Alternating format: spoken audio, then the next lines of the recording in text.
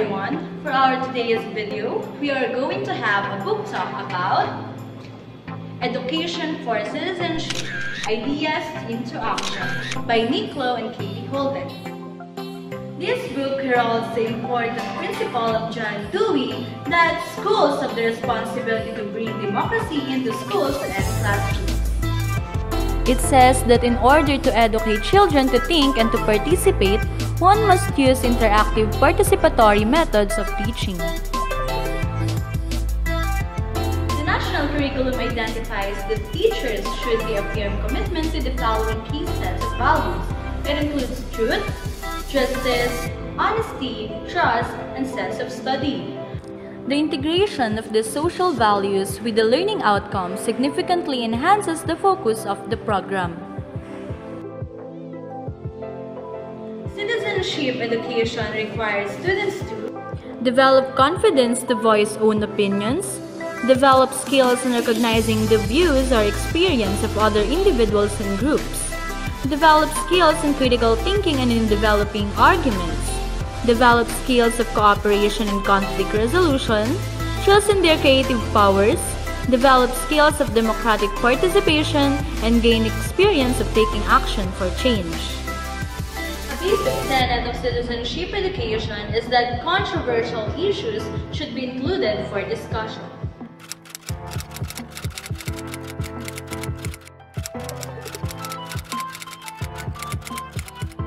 We would agree that it is the role of the school to provide opportunities for honest and truthful discussion about points of conflict and agreement that can be found in the real world. It is often maintained that schools are mini societies that reflect the world at large, and learning to live in this will prepare the children for adult life. But how can we give the students a voice?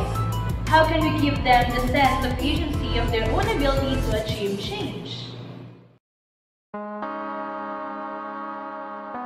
One of the things that Program of Study for Citizenship needs is fostering the learner to create informed decisions about current moral and ethical issues.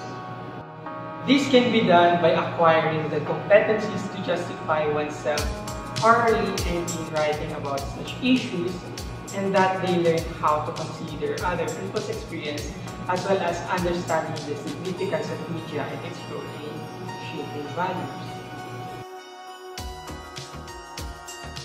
So we can conclude that to be able to produce good citizens, teachers must be taught the following: power of media, persuasive language, how to respond critically to views of other people, and appreciate the value of other culture and traditions. Every educational institute are concerned to provide a curriculum that is relevant to children's lives. A part of this means providing opportunities to students to learn how to become helpfully involved in the life and concerns of their neighborhood and communities. Children should develop an understanding of the different communities to which they belong, and they should develop an appreciation and respect for the difference of these.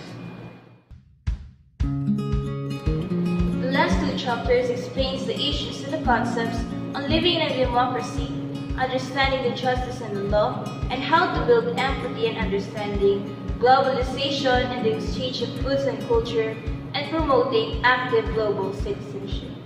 If I have the right, I also have the duty. It is the main idea in extending social and moral education.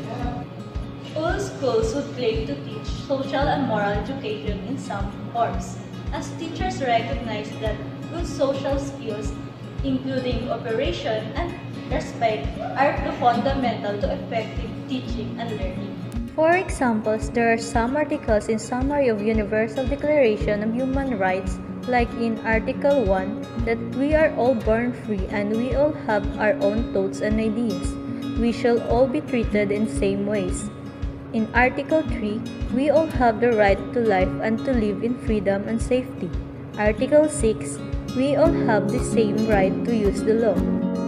In Article 11, nobody should be blamed for doing something until it is proved.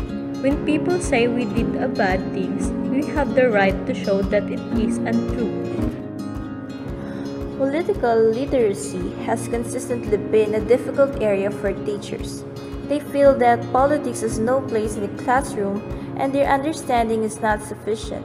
However, a healthy democracy needs an active citizens and their role in supporting democratic processes. In addition to this, introducing a global dimension means more than the studying the activities of people in places beyond our own locality. It involves learning about the relationship between ourselves and others, and it can be typified as a social, cultural, and